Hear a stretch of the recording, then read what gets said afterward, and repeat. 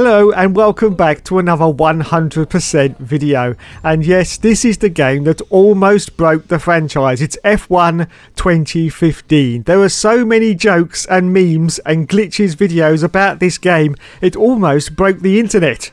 And I'd just like to say that there is absolutely no truth in the rumour that Dave jumped on the bandwagon as well. No truth whatsoever. Oh my god, what's that? Oh, he's been mounted. Kvyat's been mounted by Felipe Massa, I do believe. I don't believe it.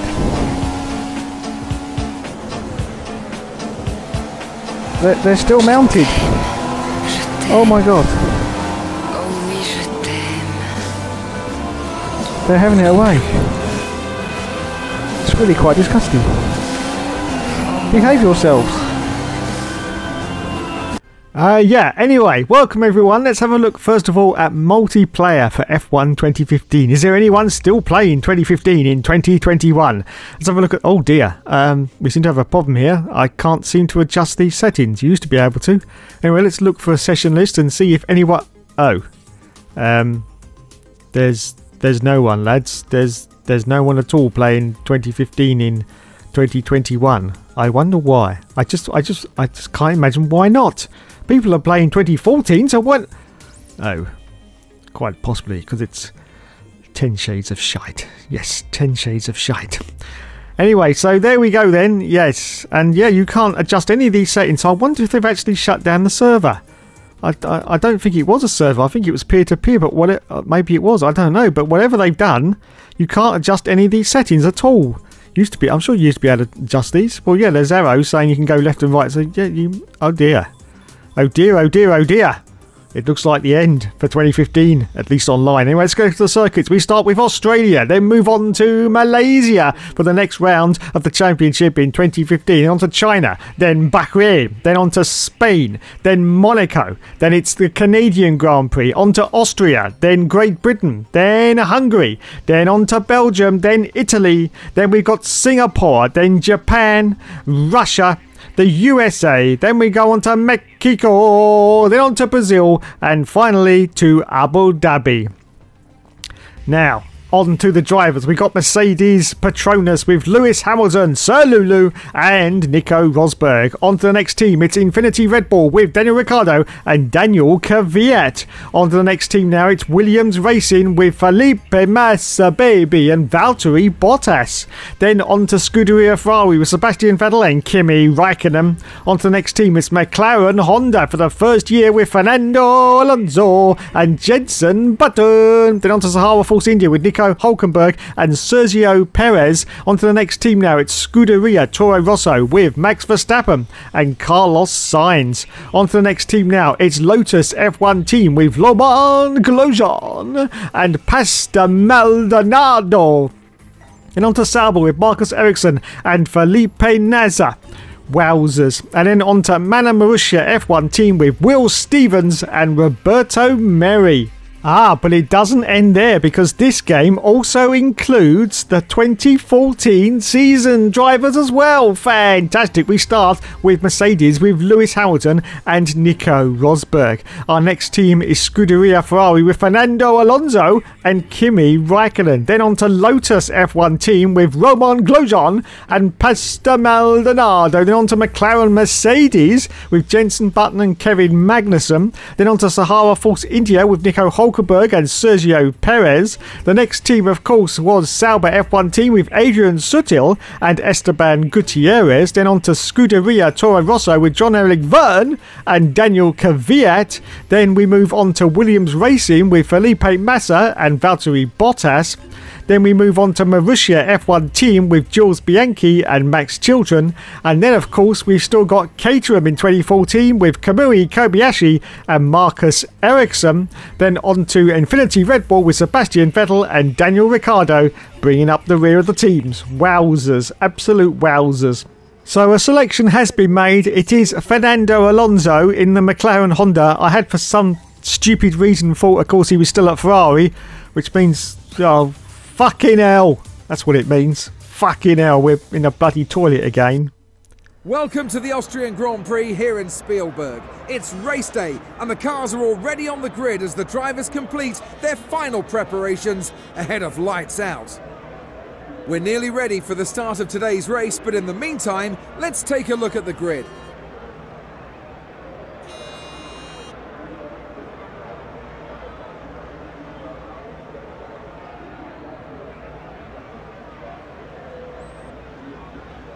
Okay, so this will make you laugh. We're going to the race strategy screen now, and when this game first came out, a lot of people complained because on some of the tracks you actually made 4 stops, but it wasn't reflected on screen. Codemaster's response to this was, yeah, we didn't actually have enough room to fit 4 stops on the screen.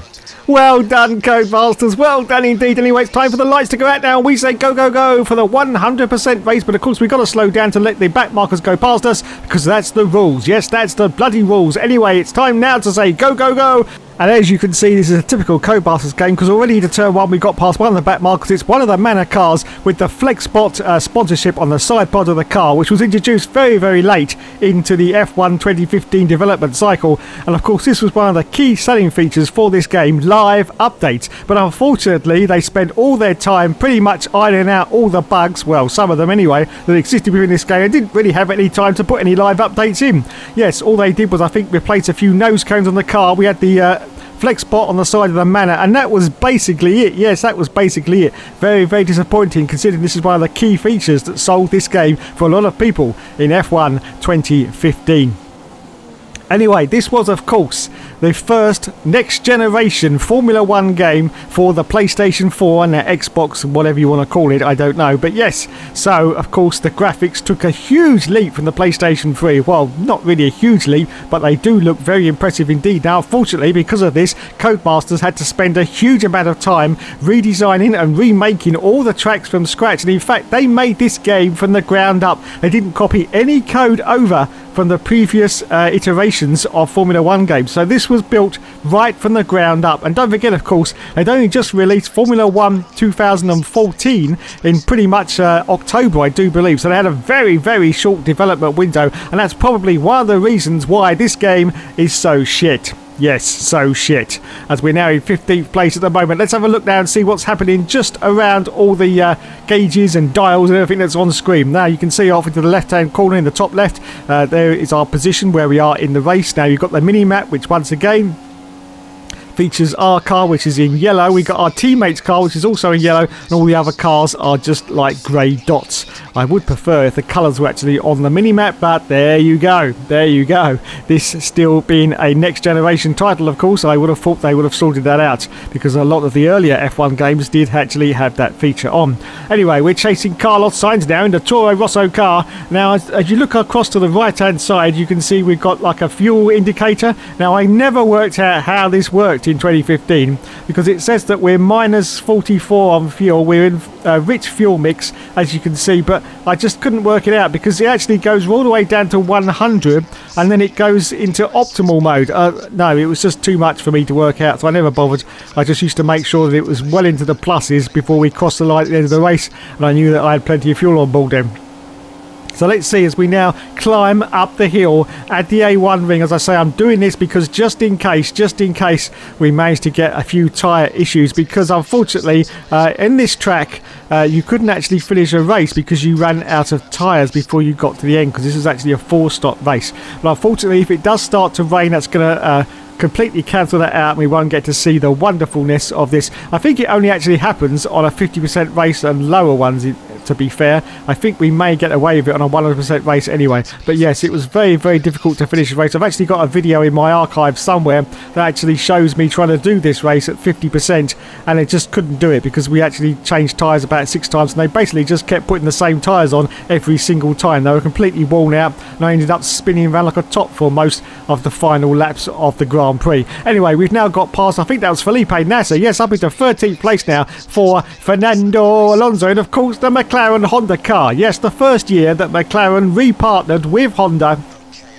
And oh my God, what a complete disaster it was for their first year back in Formula 1 as we're trying to catch up to now to Daniel Kvyat, Pastor Maldonado, and of course Sergio Perez as well. Yes, this car was an absolute toilet, as be said, and of course we had the famous GP2 engine from Fernando Alonso. I don't know whether it was this year or maybe in 2016, I'm not quite sure the year there, but yes, we had the GP2 engine drama, and if ever you want to endear yourself to a team, yes, it's comments like that are really going to make your team get behind you. Yes, not. Anyway, he's now at Renault, or Alpine as it is now, for 2021. I've just heard that actually his new team boss has said that he's a little bit difficult to work with. Well, I'm sure if his boss had just asked around the paddock, he would have found that out before he'd hired him. Anyway, Fernando Alonso's back. He'll only last another year and then he'll be gone again, probably driving NASCARs or something in 2022. I've no idea. But anyway, there you go. So this is now lap 4 of the 100% Grand Prix. As we accelerate forward down to lap 7, you can see that our tyres have now gone yellow at the rear. Yes, we have a damage indicator for this game. Unfortunately, it doesn't work in percentages. It's just down to the colours, which was pretty standard for the earlier F1 game. So once it starts to go yellow, that means we've got a little bit of wear to the tyres, and it goes orangey, then it goes red, and oh my goodness, that's complete danger, and you've got a risk of the tyres exploding. Now, anything past 75% wear, which isn't actually shown in this game, but pretty much 75% wear is the orange, then of course the tyres can get a puncture, and they did get punctures quite a lot in this game. I don't know whether it was deliberate or whether it was just a glitch, but yes, you have to be very, very careful of tyre wear as we now accelerate forward down to lap 8, and we've just gone very, very wide there, and Daniel Kvyat and Felipe Nasr has got past us, so we've dropped 2 positions now, down to 14th place.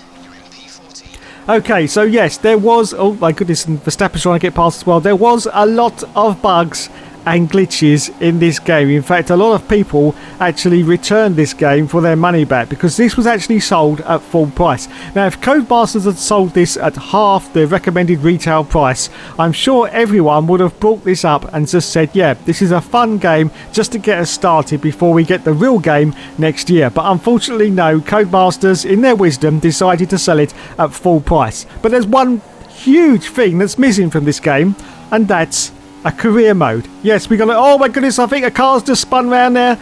Oh dear. Now, of course, that is a prime example of the collision detection, which, as you can see, is absolutely useless. To be fair though, this game came out at the same time as the original Project Cars, and that had exactly the same problem. As soon as you make contact with another car, your car and the other car just spin off in huge different directions, and you end up crashed out into the barrier. It is totally unrealistic. I have no idea why they adopt that method, because they did change it for 2017. Unfortunately, it was still in 2016 as well, the really crap collision detection. But in this game, it was just, it was horrible. And as you can see on lap 15 now, we are getting overtaken by cars because the game just can't seem to work out what to do in a lot of the races. The AI seems to be all over the place. It actually reminds me a little bit of Formula 1 98, the way the AI are very, very erratic in their behaviour. Anyway, it's lap 15 now. You can see that we've got orange on the ridge, and there's an example of the erratic behaviour. There you go. Let's go to a replay and see exactly what happened there. I'm just going along, minding my own business, not making any contact with any of the cars, as you can see now. Yes, no problem there whatsoever. And just watch this, everyone. We're going to get a car up the Jack Jones. He's going to push us off. I'm sure that's what's going to happen. So, yeah, take that line. Perfect. So, there we go. We're going in a completely straight line. And yes, look at that. Wowzers. Unbelievable. The cars, the AI cars, just cannot see you. They just can't see you whatsoever, and they end up just punting you straight off. This is one of the other frustrations about this game, which really, really annoyed me and got up my Jack Jones. It really did, because it's just stupid that it happens like that. They shouldn't actually sort of take you out on a straight. I mean, you know, but as I say, they just can't see you. And this reminds me of Formula 1 2001, if you can remember all the way back to the PlayStation 2 days. That is exactly the same problem. Their cars couldn't actually see you and ended up barging you off the circuit. In some instances, you could actually feel this surge of the car behind you, and it was pushing you in the rear until it pushed you off the track. Yes, it was really, really crap. And all these years later, I was, oh god, here we go again, lads. I've been punted off again for no bloody reason. Let's go back and have a look and see what's happening here. I think that was Felipe Massa. I'm not quite sure. I think it was Massa. So we go to the outside camera view, chase view. Yeah, it is Massa. And look, it just... I wasn't doing a thing there. I wasn't doing a bloody thing. And I get punted off. Wowzers. Absolute wowzers. So this was, yes, the first next generation game from Codemasters. And this was basically the best they could come up with. It was just absolutely terrible. It really was. But one of the things that was missing, in fact the main thing that was missing from the game, was that there was no career mode. They just didn't have enough time to implement a career mode, so it's completely gone. So all you've got is I think it's 19 or 20 race season. You get to the end and that's it. Anyway, we're coming in now for our first pit stop of this Grand Prix. And you can see now the beautiful cockpit view as we come in for our stop. We're going to have all the mechanics now changing our tyres. Hopefully we're going to get a fresh set, because it's not for definite in this game. But yes, we get a fresh set of tyres and out we come now. We rejoin in 19th place. The pit stops are pretty decent, I have to say, pretty decent. But yes, so we rejoin now on lap 17 in 18th position at the moment. So yes, this was sort of premium quality from Codemasters in 2015. They completely removed the career mode, as we've now got blue flags. Boo fags, everyone, boo fags! As Lewis Hamilton, the blessed one, goes past us. Yes, and we've got Nico Rosberg as well. Let's get out of the way so he can get past. Go on, Nico, go on. Yep, lovely. So, only 17 laps into the Grand Prix, and already our McLaren Honda has been blue flagged. Yes, it's been blue flagged, but that's pretty usual, I would say, for this car. Anyway, lap 18 now as Rosberg puts in the fastest lap, and we are now behind our teammate Jenson Button. Let's see if we can dive that inside of him. Yes, we can. Unfortunately, the AI seem to offer no resistance when you actually put them under pressure. They just cave in and let you pass. Unbelievable. The difficulty is, well, it's not that difficult, I have to say. If you're in a car like this, it is pretty difficult, but if you're in like a Ferrari, a Red Bull or a Mercedes, the game is pretty easy and you can pretty much win a season quite comfortably in this game, as we now go very, very wide. And wait a minute, that was Carlos Sainz. How's he got past us? Oh, because now this is the thing that I can never... The blue flag system is completely broken in this game. Well, pretty much everything is broken in this game, but yeah, blue flags are broken as well, because other cars actually slow down and then you can re-overtake. Oh, it's just a fucking mess. The whole thing is a mess. I mean, I've done races in this game where the yellow flag has just been basically constantly out for the whole of the race. It just blinks on and off like a bloody Belisha beacon. It really does. It's just absolutely crap. Absolute crap. And a lot of people, when they look, oh, we got some debris on the circuit now. Oh, lots of debris. What's going on? It's Sebastian Vettel. What's happening here? And Pastor Maldonado. I think Vettel may have gone into the back of Maldonado. Let's go to a replay and see exactly what happened. Wowzers. Excitement. Finally, excitement. So here we are. There's Pastor Maldonado. What's going on? I can't quite see. Let's go to the outside. Oh, look at that. There was contact. And Pastor Maldonado had a puncher. I think he was going slowly. And then I think Sebastian Vettel actually went straight into the back of him. Yes, he did. Sebastian Vettel. Now, of course, the AI obviously can't see each other either. So, yes, Sebastian Vettel smacked straight into the back of Pastor Maldonado. Fantastic. Anyway, what is Vettel doing? Get out of the way, Vettel, you sponge. Lap 21, everyone. Lap 21 of the Torture Grand Prix. We're still in 15th place. We've had cars overtaking us.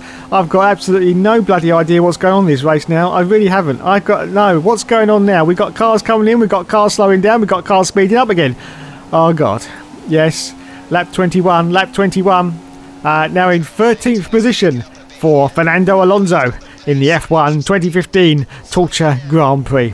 If this game lasts until the end of the race at 100%, I should be very, very much surprised. Very much surprised indeed as we accelerate forward now to lap 24. We've got boo fags again, everyone. Boo fags. I don't know who it is trying to get past us this time, but it's someone. As we now pull off to the right-hand side to let the car go past, and it's going to be... It's Felipe Massa, and now you can see the car behind us. He's slowing down as well. Carlos Sainz, yes, fantastic. Well, come on, Felipe. Go past us then. Felipe. Oh, God, he slowed right down. I don't believe it. Look at that. Blue flags and he slows right down. This is unbelievable. Absolutely unbelievable. Anyway, you can also see the skies are starting to darken on lap 25. Starting to darken, so I think it could rain as we accelerate forward at lap 28. And yes, it is starting to rain. Now, the weather effects were pretty much praised in this game. The rain effects are pretty decent, has to be said. A little bit of an improvement over the previous game. So, yeah. Full Master Codemasters there. They couldn't get anything else right, but the weather is pretty much on point. Yes, well done. Well done indeed. Anyway, so we're coming in now to change on to the intermediate tyres. And unfortunately, this means that we aren't going to get to test whether we run out of tyres before the end of the Grand Prix. But there you go. And so we come in now for the Inters. Lap 29. There's our lads. Inters go on. Thank you, lads. Little tweak of the downforce as well. I think I've increased that a little tiny bit. And we're going to rejoin in 16th position, I do believe. Now, we might get the full cycle of tyres in this game, because if it goes onto full wet, then back to Inters, then back to dries again, we may get the full F1 experience. I'm not quite sure. Anyway, lap 29, and we are now behind Will Stevens in the Manor car. Yes, Mr. Cash himself in 2015. Let's see if we can get past him. Of course, he's still going to be on the dry tyres at the moment. He hasn't come in for his stop. And yes, you can see the tyres on the side. Now, unfortunately, in this game, there was no indicators on the screen to tell you what tyres the other teams were on. Yes, obviously now in 2020 we've got all those indicators to tell you, but not in 2015. So you have no clue unless you actually get up to the car in front of you to find out exactly what tyres they have got on the car. There's no actual weather indication either, whether it's going to start, you know, raining towards the end of the race or whatever. That does, no, there's nothing like that here either. No. Well done, Codemasters. Well done indeed. You can tell that I just love this game, can't you? Yeah, I'll tell you, I was so disappointed in this game. It was unbelievable. I actually turned to Project Cars because I was just dismayed at how many bugs and glitches there were in this game. Yes, I went to Project Cars for about a year and completely forgot about this game because it was just a complete disaster. Anyway, lap 32 now. You can see it is really raining, and we're going to go through some of the other camera views. You've got the offset T-cam view, as you can see, which a lot of people do love. Unfortunately, though, there is no adjustable options in this game, so you can't actually move the camera around like you can in the later games. There are fixed positions. So there is the chase cam. Now, one of the other stupid things was that sort of exhaust flaring, so the sort of heat haze coming out the back of the car. Now, surely in wet conditions, you wouldn't see that whatsoever, would you? Surely not. Why would you see a heat haze when the weather is so damp? That wouldn't. But no, it's on all the time. And even when the cars are sitting on the grid, you can see that heat haze, which, no, I just don't see how that would work. No, even when the cars retire, you still got that heat haze coming out the back. I don't know why Codemasters Incorporated, they did actually get rid of that. I think probably after this game, in fact, or maybe 2016 anyway, they got rid of that heat haze at the back because it was just a pretty stupid effect, to be honest, because, yeah, you just wouldn't see it, especially in rainy conditions. Anyway, lap 32, just going through some more views. There's the nose cam view, and there is the gorgeous cockpit view, which does feature fully working rear view mirrors, as you can see. And I have to say, it's a bit of a step up from the previous F1 games. It's very, very decent indeed. You've got the steering wheel. Now, of course, a lot of people complained about the steering wheel in this game, the fact that it does have a lot of steering movement when you go from lock to lock. And we can just see here that, yes, there is a lot of movement in that wheel, it has to be said, but who knows, maybe that was realistic, or maybe it wasn't because nothing else was in this game. Okay, let's see what Wiki says. The game runs on an all-new version of the Ego game engine, providing a large number of improvements to the game's physics models. It features an all-new Pro Season mode, which was crap, and that is more challenging than normal gameplay because there is no HUD and no assist, which includes traction, ABS and transmission, with the hardest level possible. The game is also compatible with the PlayStation 4 and Xbox One's voice recognition software, allowing players to talk to their race engineers during the race and ask for race information, weather updates and tyre status, and even request a change of tyres or wing. The game was also noted for the fact that the AI would often wreck or make mistakes. This drew both praise and criticism from game critics. Now, of course, yes, this is one of the first games, or is the first game, to feature Jeff the engineer. Yes, that useless twaddle monkey who absolutely gives you the wrong information during the races. We now change onto the wet tyres because it is now absolutely pissing down with rain. You can see the rain effects as they're bouncing on the front part of the McLaren car there. Absolutely beautiful. But yes, Jeff is for the first time featured in this game. He is, well, he's just an absolute twaddle merchant because you just just don't trust any of the information he gives you. It's completely wrong, and he often waffles at you as you're driving along for no reason whatsoever, and it's best just to tell him to shut up as soon as possible, because yes, he's just absolutely useless. Don't ever listen to Jeff. Don't ever listen to Jeff, as we're trying to get past Sebastian Vettel there, and we're holding on at the moment though to 13th place. Yes, 13th place for Fernando Alonso on lap 35. That means we haven't even reached half distance. Anyway, we accelerate forward on lap 40. We've got boo fags, everyone. Boo fags again. Cars going past us. It's the Honey Badger now. Yes, the Honey Badger. As you can tell, I'm already fed up with this game after 40 laps. And I've still got another 30 to do. Bastards. Anyway, it has started to clear up a little bit, so we're now going to change back onto the intermediate tyres. Now, of course, one of the other problems with this game was that if you looked on some of the replay cameras, you could see that the tyres that the crew were just about to put on here actually ended up on the track. Yes. You didn't actually drive... Well, sometimes you did actually see them on the track when you were driving about, but most of the times you couldn't. But in the replay cameras, you could see the tyres were sort of left on the circuit at some point. It was just absolutely ridiculous. Yes. So the replays were broken, as well as pretty much everything else about this game. As I say, it almost destroyed the franchise, but thankfully I did put it together for 2016, and that was a vastly improved game on this one, but it was still built on the foundations of this game as we're trying to get past Jenson Button, our teammate now. We dive down inside on lap 42. Oh, we go very, very wide on the exit because, of course, we're in the rainy conditions, and Jenson Button manages to get the place back again. Bugger, bugger, bugger, bugger. So let's see if we can get past our teammate, because we want to see if we can actually finish the race ahead of our fellow McLaren Honda pilot. And we do get past this time. So yes, up into 13th place now on lap 42 for Fernando Alonso. As we accelerate forward out of lap 44, still holding on to 13th place. We've got Rosberg, the leader, currently just ahead of us, as you can see. But we're going to come in now for a change of tyres. We're going to go on to some dry tyres, because in fact in this game you could still pit while it was still raining for dry tyres, which didn't actually make much sense at all, but we'll just run with it. We'll just run with it. So here we go, on to the dry tyres now. Yes, we're going for the harder tyres. We're still going to have to stop again. Yes, I know. We're still going to have to stop again, because these tyres really don't last much longer than about 10 laps. And I'm pretty sure in real Formula 1, the tyres lasted a lot longer than they did in this game. But as everything else was broken, it was pretty obvious that wear on the tyres was also going to be broken as well, as we just go past a little bit of debris there. A little bit of debris. Anyway, we accelerate forward on lap 56. And as you can see, the tyres have now sort of reached the end of their cliff. We've got Jeff whittering in my ear roll saying we've got to stop for another pit stop anyway. So this is going to be the last stop. Hopefully. I'm not quite sure though. We might have to stop again. I just don't get it with this game. Anyway, so on we go, back onto another set of dries, and now you can say, what the, but, no! Why have you put inters on the car? No, oh God. Oh my God. They've put intermediate tyres on, and look, the sun's shining, there's no rain whatsoever, and yet they put inters on the car. I don't believe it. I came in previously for a set of dry tyres. Would you not think that that would now be default to dry tyres then if I'd already put a set on? Would you? No? No, of course not, because this, everyone, is F1 2015. So next lap has now completed, and we're now going to come in finally for another set of dry tyres. Hopefully now the team are going to put these dries on and not inters. For cock's sake. So here we go, on to the harder tyre now. Thank you very much, lads. And it is another new set. Wow, this game is almost running perfectly.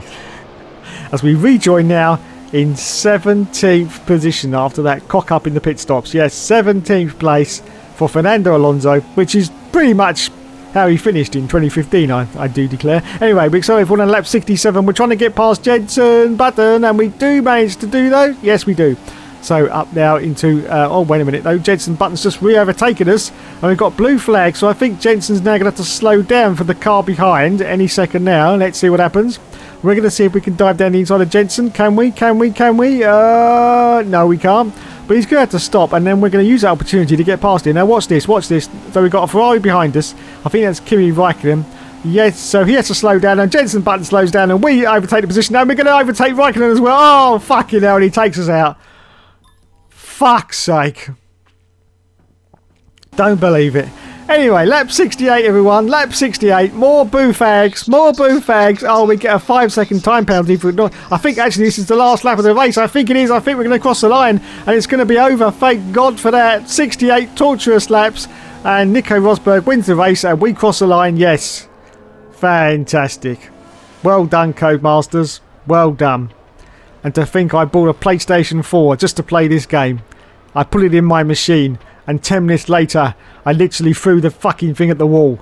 Not my PlayStation 4, this game disc. Yes, because 2015 all games were still on disc, don't you know? Yes, not like now. No. So we ended up in 17th place, yes, with a 5-second penalty. Just behind Jenson Button. Great. Absolutely great. Anyway, it's time now for the Monaco test. Now, what is the collision data? Oh, it's going to be crap, isn't it? Let's have a look as we go into Saint-Avold. Oh, bloody hell. Oh, we got some confetti, though. We have got some confetti. Let's have a look at the replay and see what happened there. So we get off the line pretty decently at Monaco. Just going up into Saint-Avold. And oh, well, that looked a little bit flat to me. I mean, there was no sort of bounce to the car. Oh, and we got another one. And the wheels come off now. Yes, we've taken the wheel off and the one off Rosberg. Oh, look at that. And that just didn't seem right. Once again, didn't seem right. Let's see if we can take out the... Oh, yes. Oh, well, we got it up in the air, but we didn't manage to flip him. I think that's the best we can pretty much hope for in this game, to be honest. I don't think we... Oh, look at this. We made Nico Rosberg disappear into the wall. He's completely disappeared. Wowzers. Anyway, that's the end of our journey on F1 2015. Thank God. Thank God for that. Thanks so much for watching, everyone. You've been awesome, as always. And I will leave you with the credits from the genius that is Mr. Mark TDK Knight, who managed in the end credits to actually get a remix of the Knight Rider song. Listen out for it, you'll hear it just in the background for a little part of the song, and it's quite possibly the best thing about F1 2015. Yes, the end credits. Thanks everyone, and I'll see you in the next video.